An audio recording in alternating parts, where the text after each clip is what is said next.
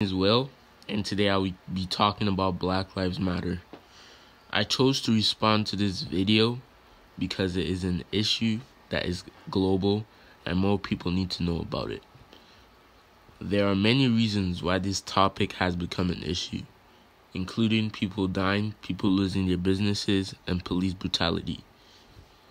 The reason this has continued to be an issue is because nothing has been done by the government. The reason this issue is important to me personally is because I'm African American and I would try to support those.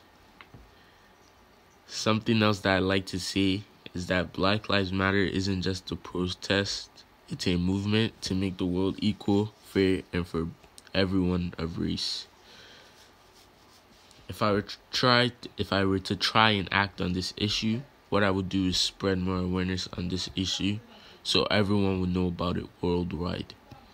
This has been my vlog on the civic issue, Black Lives Matter.